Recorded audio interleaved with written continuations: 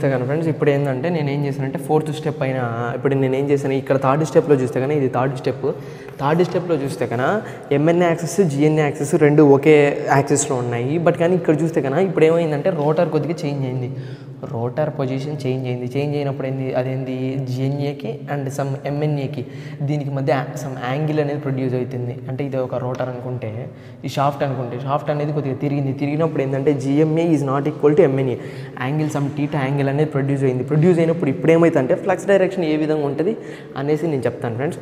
So కాబట్టి మీరు కన్నా చూస్తే కన్నా సప్లై ఇచ్చినప్పుడు నార్త్ సైడ్లో ఫ్లక్స్ ప్రొడక్షన్ జరుగుతుంది, నార్త్ సైడ్ నుంచి ఈ విధంగా వస్తుంది ఫ్లక్స్. ఇప్పుడు ఏమవుతుందంటే మీరు కన్నా చూస్తే కన్నా ఈ కండక్టర్స్ క్రాస్ కండక్టర్స్లోంచి ఫ్లక్స్ వచ్చినప్పుడు ఈ ఫ్లక్స్ ఏముంది టాప్కి అంటే పైకి ఫ్లక్స్ మొత్తం పైకి వెళ్తుంది. సో కాబట్టి మీరు చూసినప్పుడు ఏంటంటే నార్త్ సైడ్ నుంచి వచ్చిన ఫ్లక్స్ మొత్తం ఏమవుతుందంటే ఇక్కడికి ఎయిడింగ్ అవుతుంది అంటే యాడ్ అవుతుంది. సో కాబట్టి మ్యాక్సిమం ఫ్లక్స్ అనేది పైకి వెళ్ళిపోతుంది. మీరు అడగచ్చు ఏంటంటే బ్రో మొత్తం పైకి వెళ్ళిపోతుంది కిందికి రాదా అని చెప్పి అడగచ్చు.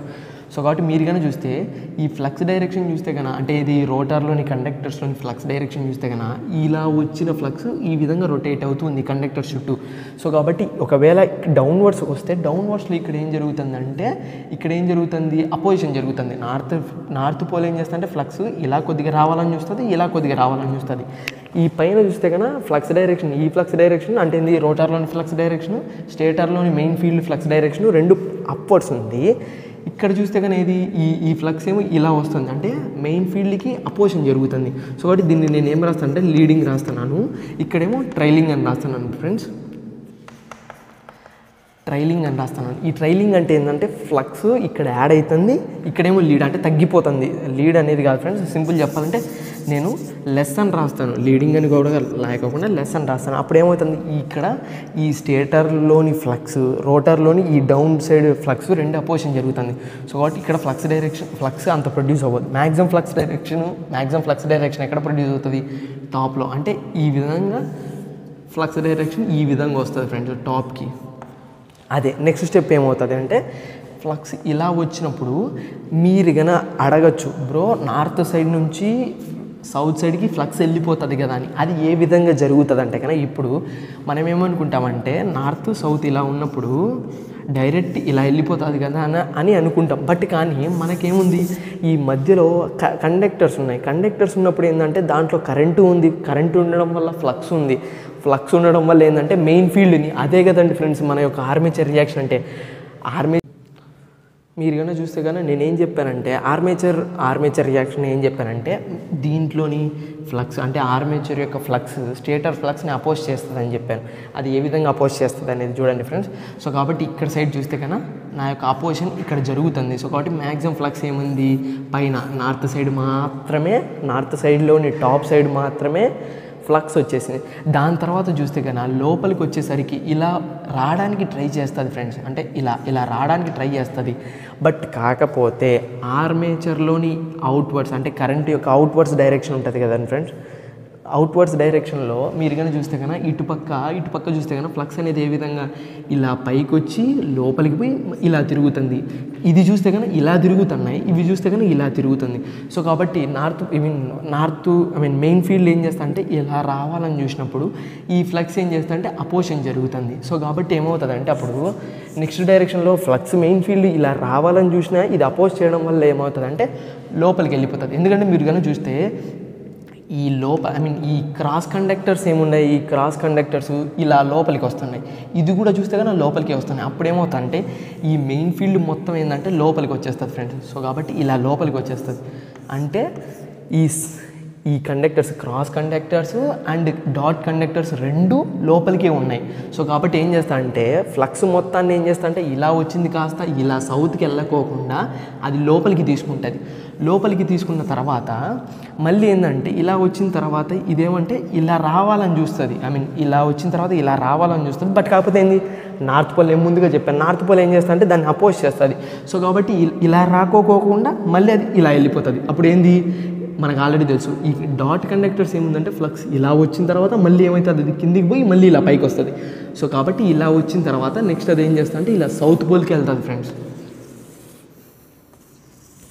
సో కాబట్టి ఇలా వచ్చేస్తుంది. సో కాబట్టి అప్పుడు నా యొక్క మెయిన్ ఫీల్డ్ ఆర్మేచర్ని ఈ విధంగా అపోజ్ చేస్తుంది. సో కాబట్టి ఫ్లక్సీడింగ్ ఏం జరుగుతుంది, ఇక్కడ జరుగుతుంది. సో కాబట్టి నేను దాన్ని ట్రైలింగ్ పోల్ అని రాశాను. ఇక్కడ లెస్ జరుగుతుంది కాబట్టి లీడింగ్ అయినా లేకపోతే లెస్ అయినా రాస్తాను. ఫ్లక్స్ చాలా తక్కువ ఉంది కాబట్టి. ఇక్కడ ఏం జరుగుతుంది, ట్రైలింగ్, మళ్ళీ ట్రైలింగ్ పోలు ట్రైలింగ్ సైడ్ రాస్తాను. ఇక్కడ ఏం జరుగుతుంది, లీడింగ్ ఆర్ లెస్. సో కాబట్టి మీరు కన్నా చూస్తే కన్నా ఎగ్జాక్ట్గా ఇది నా యొక్క మిడ్ పాయింట్ అనుకుంటే కన్నా ఆపోజిట్ సైడ్లో ట్రైలింగ్ జరుగుతుంది. అంటే ఇది ఫ్లక్స్ యాడ్ అవుతుంది, ఈ ఆపోజిట్ సైడ్లో ఏమో లెస్ అంటే ఫ్లక్స్ తగ్గిపోతుంది. సో కాబట్టి సింపుల్ చెప్పాలంటే ఆర్మేచర్ రియాక్షన్ని నేను డెఫినేషన్ని రాస్తున్నాను. ఆర్మేచర్ రియాక్షన్ డెఫినేషన్ రాస్తే కన్నా ఆర్మేచర్ రియాక్షన్ డెఫినేషన్ ఏంటి friends, the armature field flux are flux, armature flux which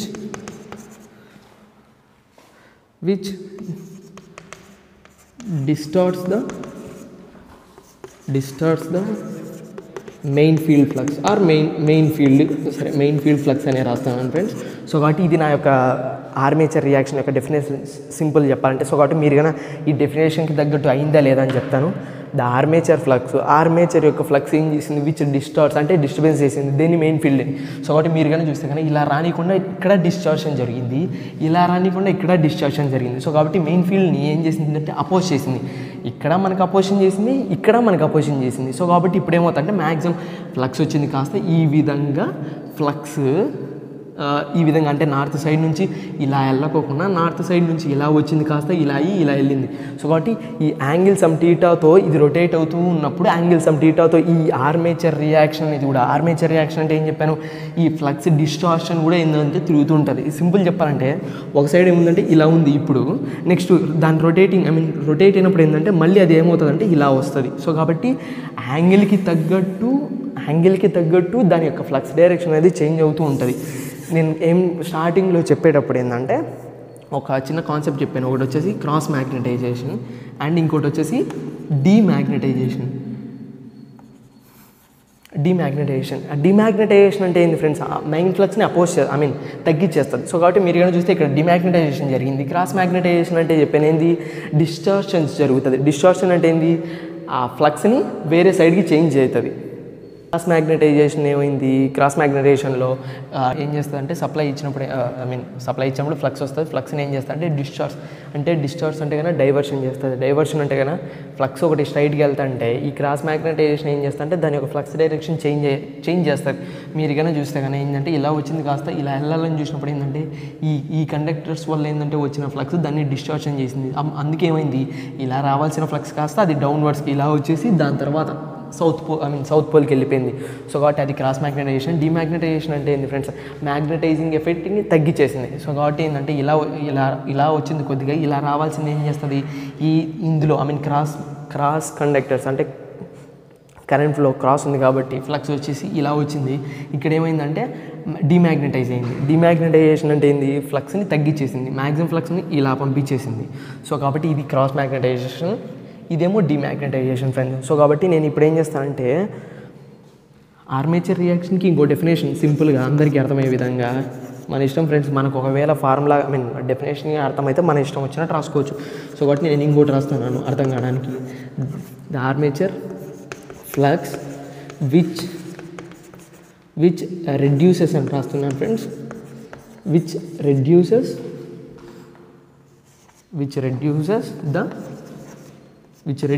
the main field flux.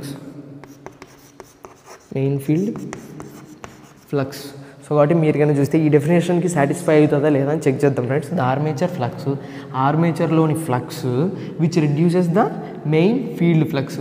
ఆర్మేచర్లోని flux main ఫీల్డ్ని ఎఫెక్ట్ చేసి ఫ్లక్స్ని తగ్గించేసింది ఇక్కడ కన్నా చూస్తే కన్నా. సో కాబట్టి సాటిస్ఫై అయింది. సో కాబట్టి ఇది ఫ్రెండ్స్, ఇది నా యొక్క ఈ ఫోర్త్ స్టెప్లో, ఇది థర్డ్ స్టెప్ అయితే ఇది ఫోర్త్ స్టెప్ కాబట్టి ఫోర్త్ స్టెప్లోనే ఆపరేషను. దీనికి ఫేజర్ డయాగ్రామ్ వేయాలి కాబట్టి ఇదేమో ఎఫ్డి అంటే కన్నా డిమాగ్నటైజేషన్ ఇలా వచ్చింది కదండి ఫ్రెండ్స్. సో కాబట్టి ఇక్కడ జరిగింది కాబట్టి డిమాగ్నటైజేషన్ దాని యొక్క డయాగ్రామ్ని ఇలా వేశాను. దాని తర్వాత ఎఫ్సి ఎఫ్సి అంటే కన్నా క్రాస్ మ్యాగ్నటైజేషన్ ఎక్కడ జరిగింది ఫ్రెండ్స్, ఇలా వచ్చింది కాస్త ఇక్కడ జరిగింది. డిమాగ్నటైజేషన్ ఎక్కడ జరిగింది, ఇక్కడ వస్తూ ఇలా జరిగింది కాబట్టి ఇలా వేసాను దాని డైరెక్షన్, ఇలా వచ్చి ఇలా వస్తున్నప్పుడు అంటే ఇక్కడ ఈ షేప్లో వచ్చింది కాబట్టి నేను ఎఫ్డి అని ఇక్కడ వేసాను. ఈ ఎఫ్సి అనేది ఏది డౌన్వర్డ్స్కి వస్తుంది. కావాలంటే చెక్ చేసుకోండి ఫ్రెండ్స్, ఇలా వచ్చింది కాస్త ఇలా వచ్చేసి ఈ డౌన్వర్డ్స్కి వచ్చింది కాబట్టి ఎఫ్సి అని వేస్తాను. సో కాబట్టి దీని యొక్క రిజల్ట్ అంటే నా యొక్క ఆర్మేచర్ ఫ్లక్స్. మీరు కన్నా చూస్తే ఈ ఎఫ్ఏ ఎందుకు బ్రో క్రాస్ వచ్చిందని చూస్తే నాకేమైంది విత్ యాంగిల్ సమ్ టీటాతో జిఎన్ఏ కాస్త ఎంఎన్ఏ కాస్త ఏమైంది రొటేట్ అయింది. ఇక్కడ ఉండేది కాస్త అంటే ఇక్కడ ఉన్నప్పుడు ఏంటంటే ఎంఎన్ఏ జిఎన్ఏ రెండు ఒకేలా ఉన్నాయి. ఇప్పుడు ఏమైంది జిఎన్ఏ ఏమో ఇక్కడే ఉంది, ఎంఎన్ఏ మాత్రం ఏమైందంటే చేంజ్ అయింది. సో కాబట్టి చేంజ్ అయినప్పుడు ఇక్కడ ఉండేది కాస్త ఇక్కడికి చేంజ్ అయింది కాబట్టి చేంజ్ అయినప్పుడు ఏమవుతుంది ఫ్లక్స్ దీంతో కరెంట్ ఎఫ్ఏ ఆర్మేచర్లోని ఫ్లక్స్ ఏమైంది ఇలా వచ్చింది. సో కాబట్టి దీని యొక్క రిజల్ట్ అంటే ఎఫ్ఏ. ఇది ఫ్రెండ్స్ ఆర్మేచర్ రియాక్షన్ యొక్క బ్రీఫ్ ఎక్స్ప్లెనేషను. సో కాబట్టి ఓవరాల్గా ఇచ్చేస్తాను. ఆర్మేచర్ రియాక్షన్ అంటే ఏంటంటే కన్నా ఆర్మేచర్లోని ఫ్లక్స్ మెయిన్ ఫీల్డ్ని అపోజ్ చేయడం అంటే కొద్దిగా ఏంటంటే డిస్టర్బెన్స్ చేయడమే ఆర్మేచర్ రియాక్షన్ అని ఫ్రెండ్స్. సో కాబట్టి ఇది నా యొక్క ఆర్మేచర్ రియాక్షను. రమేష్ అనే వ్యక్తికి అర్థమైంది అనుకుంటాను. సో కాబట్టి ఒకవేళ ఆర్మేచర్ రియాక్షన్ లేదన్న డౌట్ ఉంటే కనుక కింద కామెంట్ సెక్షన్లో కామెంట్ పెట్టండి ఫ్రెండ్స్. సో కాబట్టి ఇది ఫ్రెండ్స్ నా యొక్క ఆర్మేచర్ రియాక్షన్. నచ్చితే లైక్ చేయండి, షేర్ చేయండి, సబ్స్క్రైబ్ చేయండి. నా యొక్క వీడియోస్ కానీ మీకు రావాలంటే పక్కనే ఉన్నటువంటి బెల్ ఐకాన్ని క్లిక్ చేయండి. ఇంకా ఈ టాపిక్ కాకుండా వేరే టాపిక్స్ ఏవైనా డౌట్ ఉంటే కింద కామెంట్ సెక్షన్లో కామెంట్ పెట్టండి friends. Thank you for watching.